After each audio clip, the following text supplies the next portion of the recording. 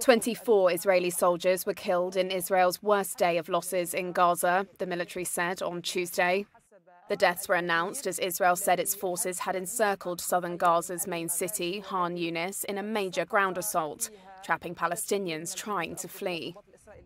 An Israeli military spokesman said the soldiers died on Monday when 2 buildings they had mined for demolition exploded after Hamas militants fired at a nearby tank.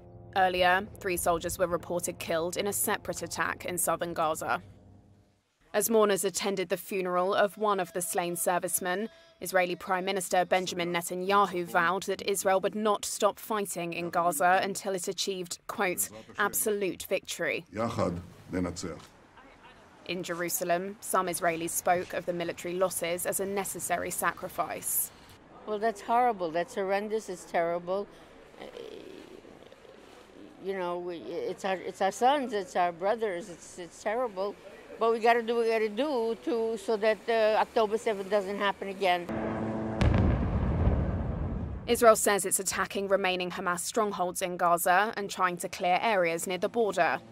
It launched its assault after Hamas fighters attacked Israeli towns on October 7th, killing 1,200 people and capturing some 250 hostages.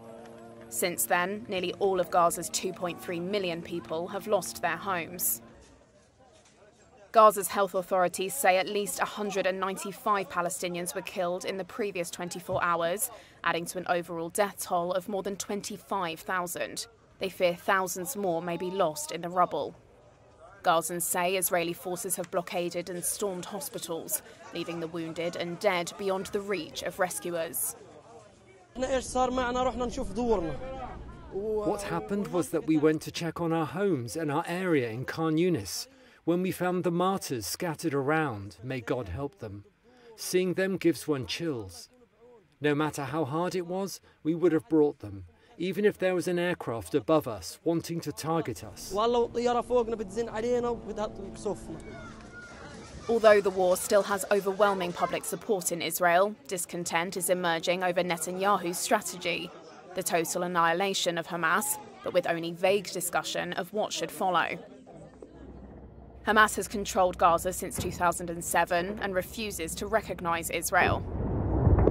Netanyahu has vowed never to allow an independent Palestinian state, which runs counter to the decades-old Middle East policy of Israel's main ally, Washington. The conflict has been accompanied by unrest elsewhere in the Middle East, including in Lebanon, Iraq, Syria, Yemen, and the Red Sea.